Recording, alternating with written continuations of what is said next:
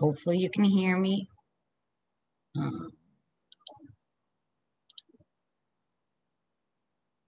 Hopefully you can hear me and you can see me, because I don't know, Facebook has been, between Facebook and Zoom, they keep cutting off in about 30 seconds.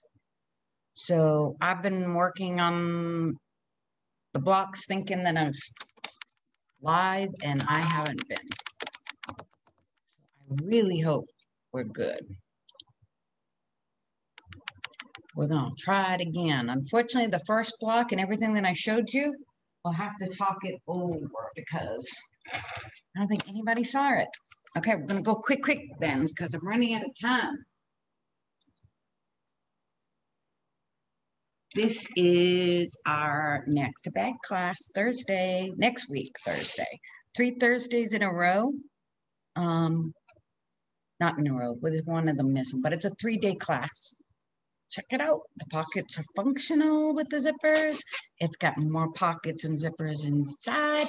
And this is not a hard or bag to do. So a beginner could do this bag.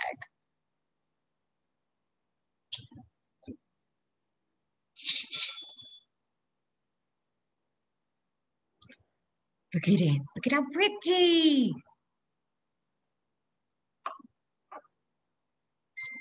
All right. Sorry, I gotta put this on so I don't get interrupted.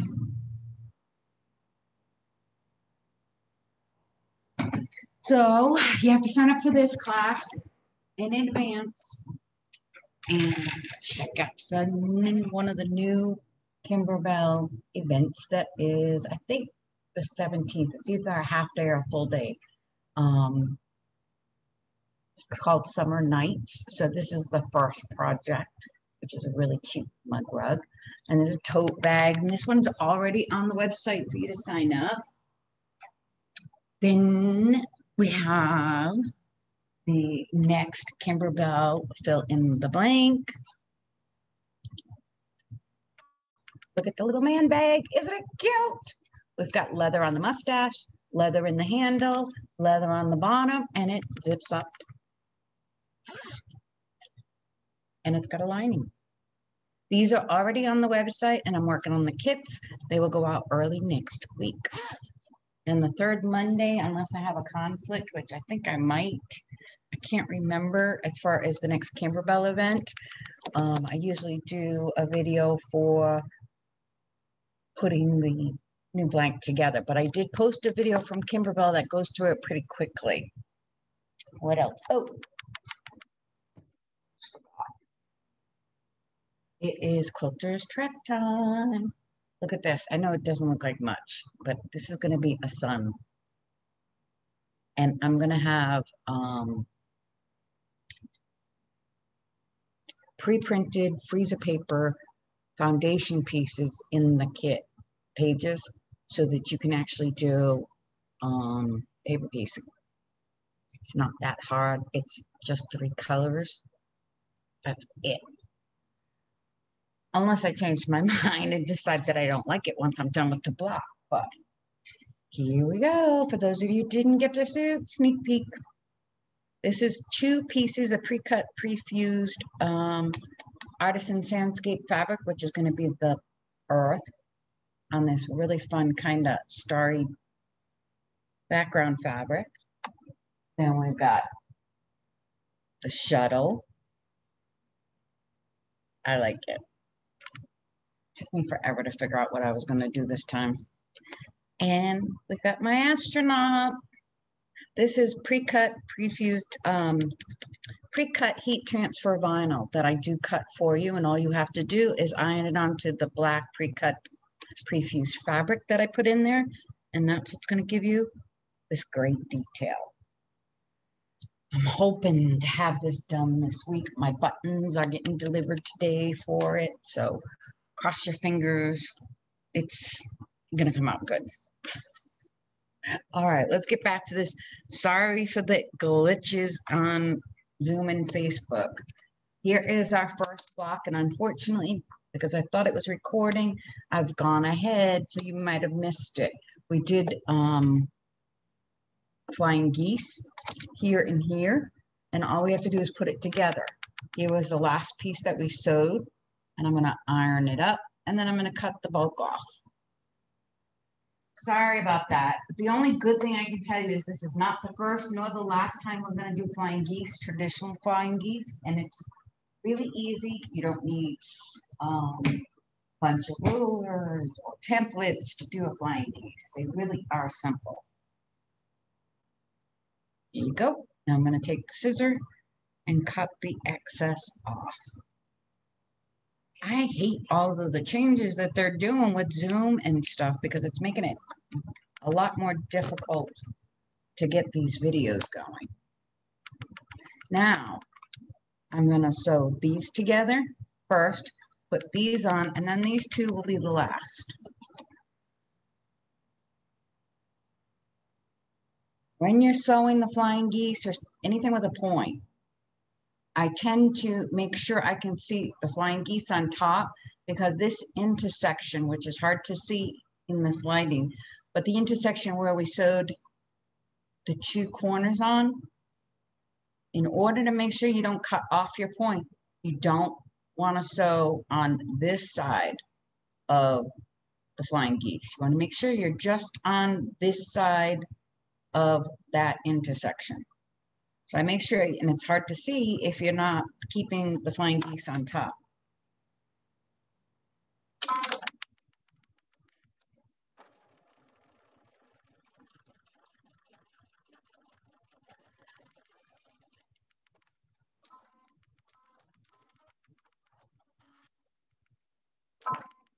All right, let's see how well I did. Ah, good, good, good. I'm going to sew the other one on. And again, keep making sure that it's on top so I can see where I'm sewing so you don't cut off your points. There's nothing worse than cutting off points in a quilt and trying to rip everything out and do it again. It's annoying. It's a lesson that once you learn how to do it, the technique, which is very simple, you'll never forget it.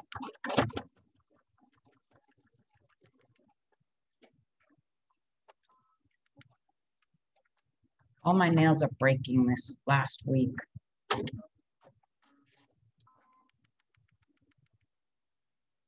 you go. Now I'm going to iron it out.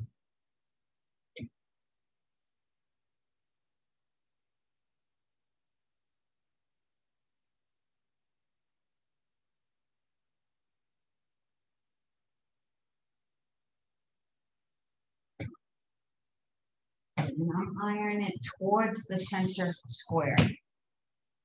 Why? Just to cut down on some of the bulk. Okay, it's the path of least resistance. If I iron out towards these prairie points, it'll become even more bulky. By ironing towards the center, there's no bulk. Okay. Now we're going to put these flying geese on. We're going to do it exactly the same way. Keeping the flying geese on top so I can see where I'm sewing to make sure I don't cut off my points.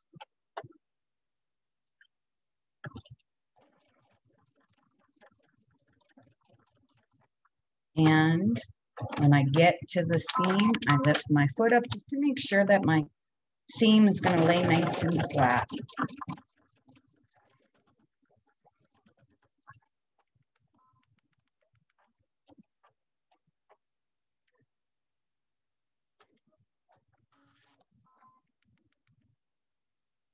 Looks good.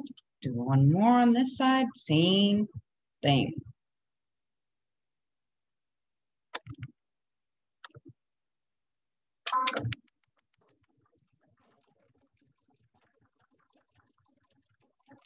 At my seam, lift my foot up so my seam will stay flat.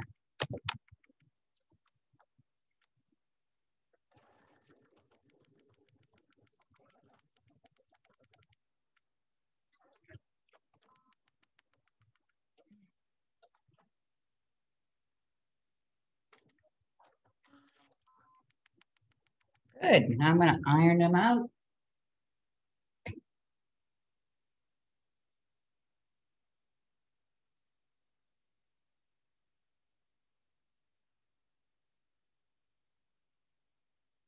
Definitely want to use best press. Sure everything's nice and clean and not going to stretch. Stretching and twisting.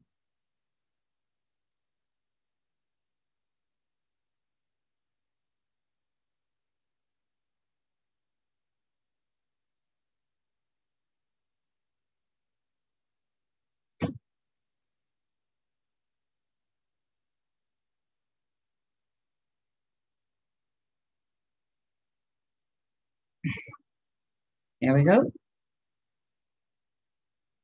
Now all we have to do is sew on the top and the bottom, and this block is done.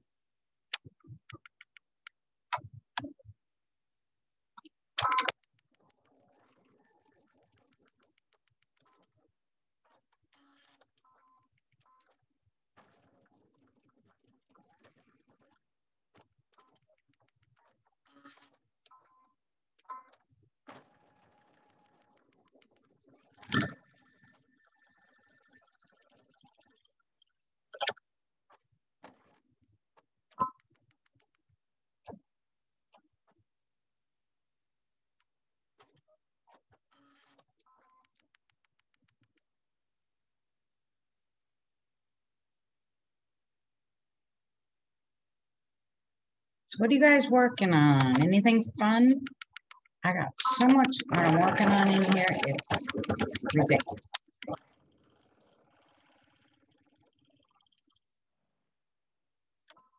There's just too much.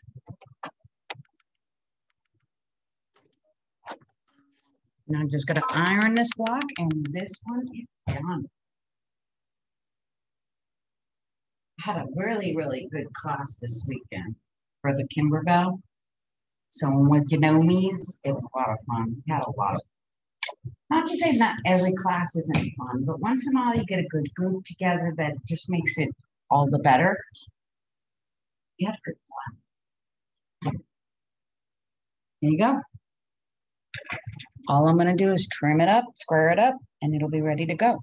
Next week, I believe we are going to put the third row together. Have that ready to sew to our add it to our quilt. They're going faster, I think.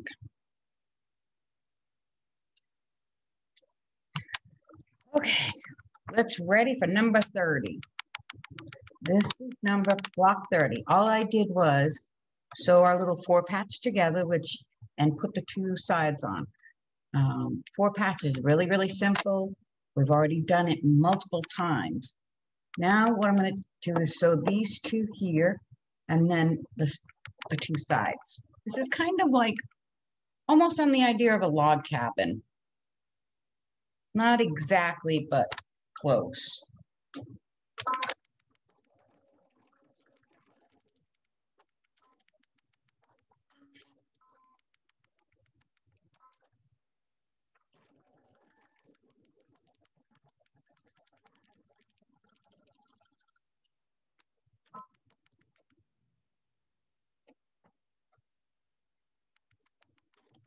Anybody on with me today? Or am I by myself again? I'm going to sew the other side on.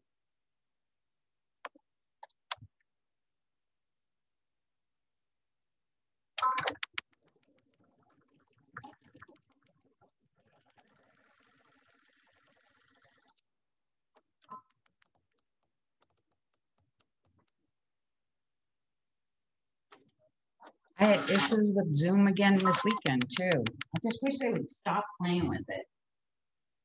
It makes it much harder on us trying to make sure we get the videos up.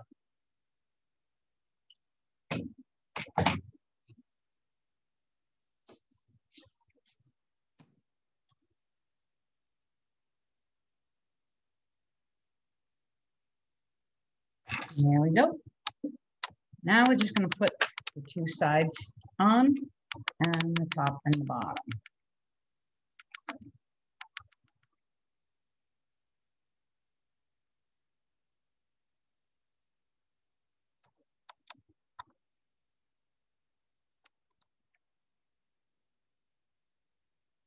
How is everybody today?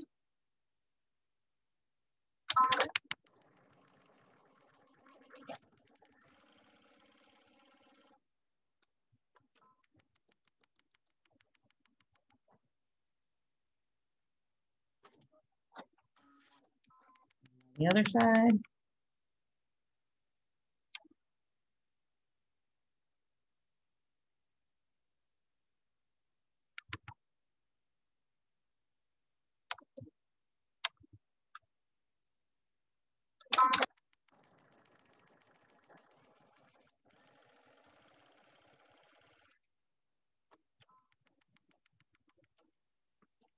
And I gotta iron it, and we just have 2 more pieces.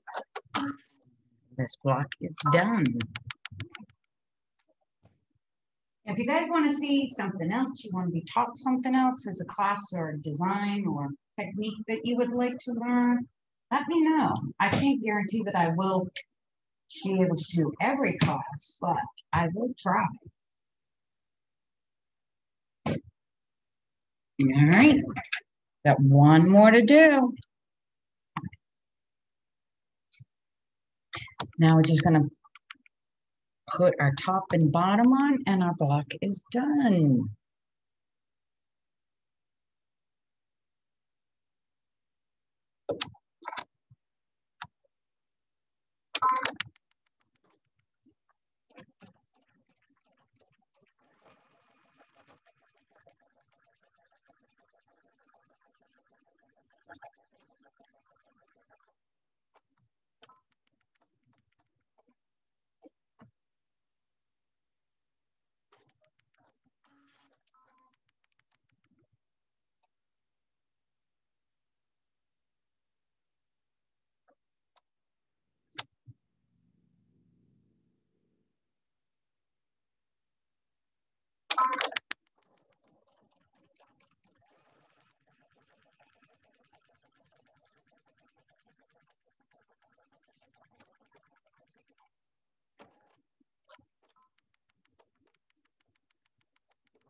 And that's it.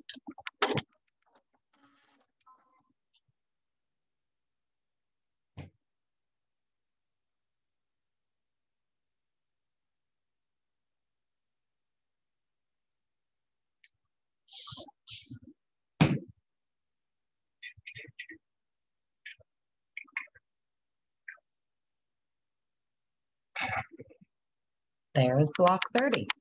So that is the end of our 3rd row on make the cut. And next week we'll put the 3rd row, attach it to our existing 2 rows, and we're off to the races. As always, if you have any questions or comments or issues, just leave me a message. You know where to reach me at the shop, and that's where I usually am. So I will talk to you later. I gotta get ready for the rest of the day, and I hope you have a great day. Bye.